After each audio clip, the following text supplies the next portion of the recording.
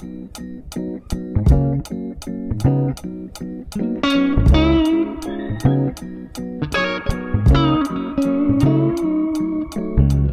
Cancer, welcome to your July 2024 horoscope. I do have to say July has a lot happening. Not in the sense that there are like major things, although there are fairly decent things happening, but more in the sense that there's just a huge quantity of aspects. When I was preparing, I was like, damn, these are really a lot of aspects to talk about. Because of time, I'm not going to bring up everything that's happening. There are some sextiles and trines with Saturn and Neptune and Uranus that I am going to leave out just for the sake of time.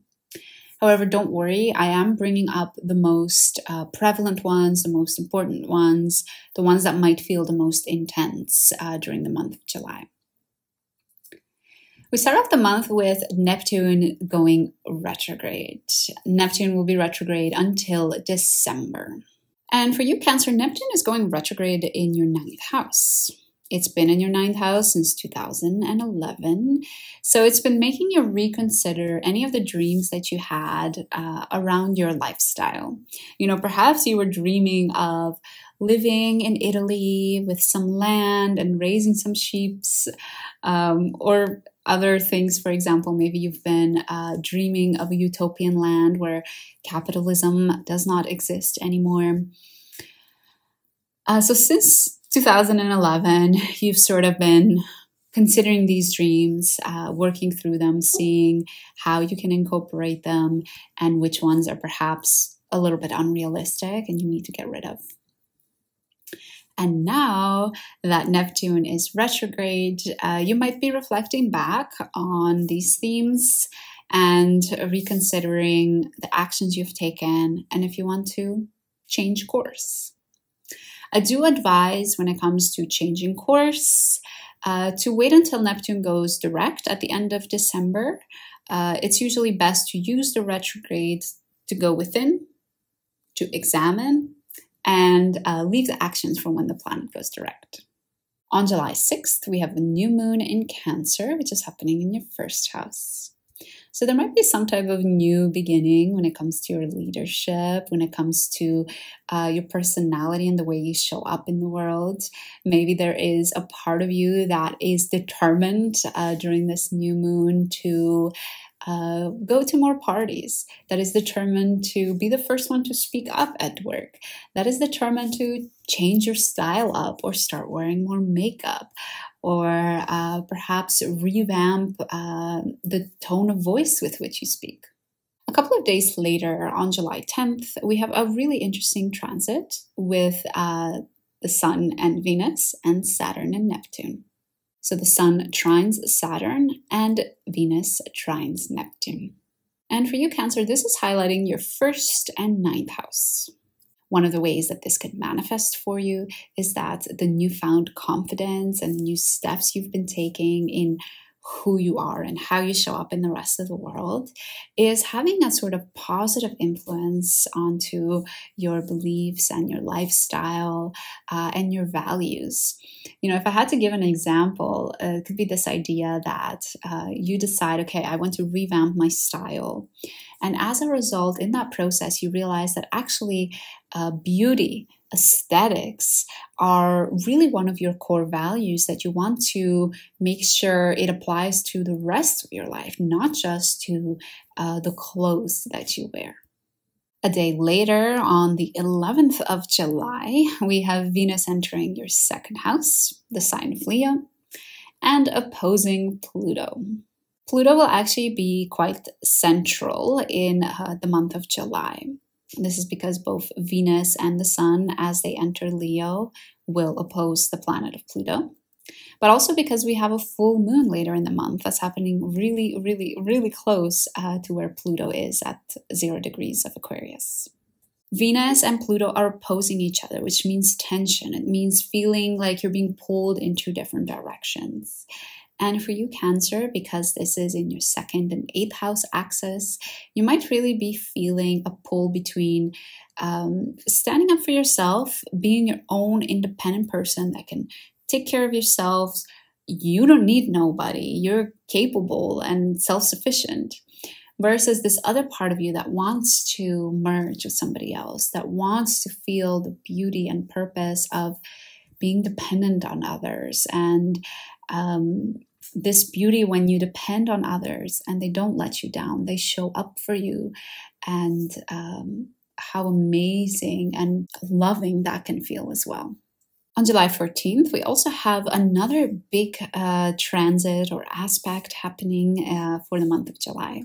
And this is a conjunction between Mars and Uranus. For you, Cancer, this is happening in your 11th house. So you might be quite a bit explosive or setting your boundaries with your community and with your network. Be careful that you don't overdo it. Of course, it's really important to set boundaries. Of course, it's really important to speak your unique opinion and set yourself as different and independent. But do keep in mind that Mars and Uranus can be quite explosive. So indeed, that's why I share the word of caution to be careful not to do something that you might regret later when that powerful energy has subsided a bit. On July 20th, Mars enters Gemini, which is your 12th house. Mars entering Gemini can feel quite scattered for all of the zodiac signs, not just for you, Cancer. But especially for you, because it's entering your 12th house, you might feel a little bit scattered internally. You might feel a little bit scattered when it comes to your spirituality. You might be trying out lots of different spirituality systems for your own life. And you might feel a little bit scattered as well when it comes to the methods that you use to escape this world. You know, perhaps all of a sudden you are watching TV and eating amazing food and sleeping a lot. So you have lots of different things that are allowing you to sort of escape and put all of this behind. Be careful. This is honestly a word of caution that I'm giving to everybody, not just to you, Cancer.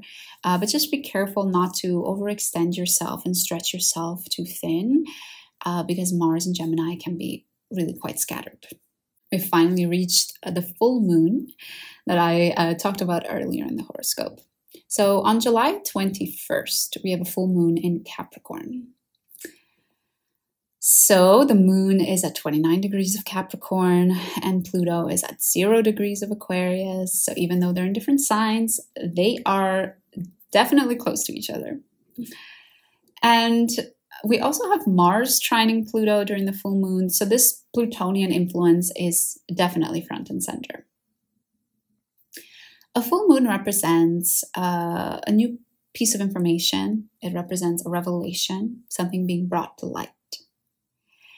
And what I think is being brought to light with this full moon might be something to have to do with the Pluto in Capricorn transit that we've all been experiencing in the last 20 years.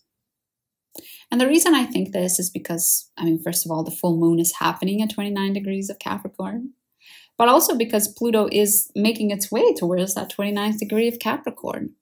And actually later in the year, Pluto will indeed go back into Capricorn and be at that 29th degree. I do not think the piece of information or the awareness that's coming to us is going to be necessarily negative or challenging.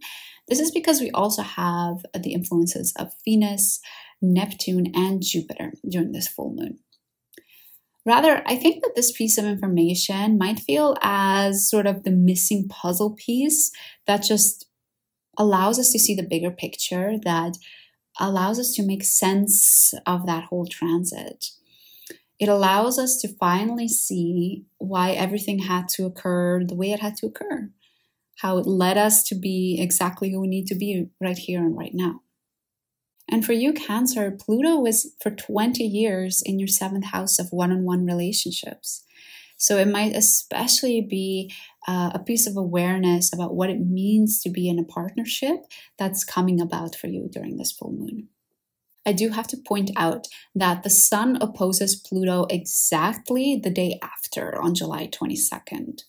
Because of this, I do think that the effects of the full moon will be a little bit more drawn out.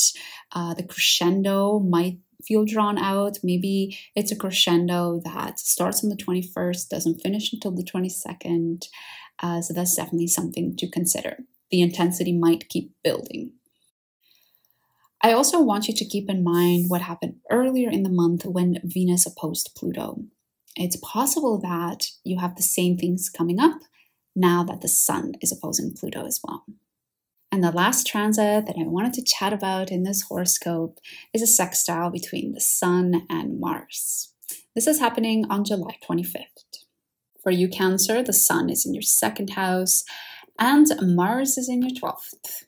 Mars has been in your 12th house for about 5 days at this point, but hopefully you've been putting in some attention and some love into your spirituality, into your inner world, perhaps dealing with some limiting beliefs, addressing them.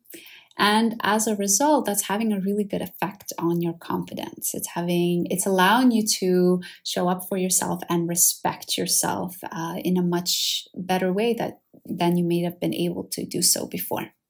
So overall, Cancer, I am excited for July for you. You have some focus on your future goals, also some focus allowing you to withdraw and focus on your own inner world. And at the same time, you're thinking about big things like your beliefs and where you're going, where you're heading. So definitely a lot of different things happening for you in the month of July. I wanted to thank you for joining me for this horoscope. And before you go, I also wanted to remind you of something. I wanted to remind you that I am doing a giveaway. When we reach 1,000 subscribers on this channel, I will be giving away 1 free reading. So if you're not subscribed, make sure you do that. Thanks so much for joining me, Cancer, and I hope to see you again soon.